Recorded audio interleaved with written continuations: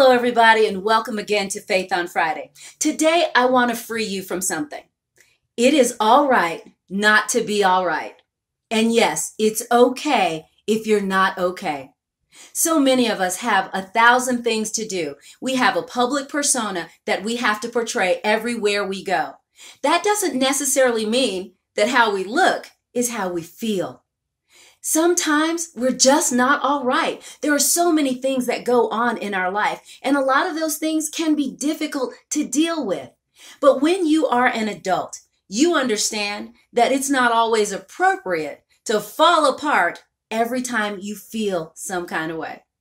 But that doesn't mean that you can't be honest with someone, to be open somewhere.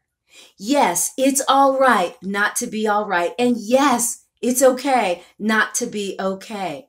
But when you're honest with someone, you can actually share with somebody how you're feeling, which makes your public persona easier to pull off some days. When you're the upbeat, positive person, always smiling, filled with energy, it can be difficult to share with people how you hurt on your inside or what it is you're struggling with, because everyone may not be able to handle you crying. But that doesn't mean you're not crying on your inside. You see, when you are an encourager, sometimes you need to be encouraged.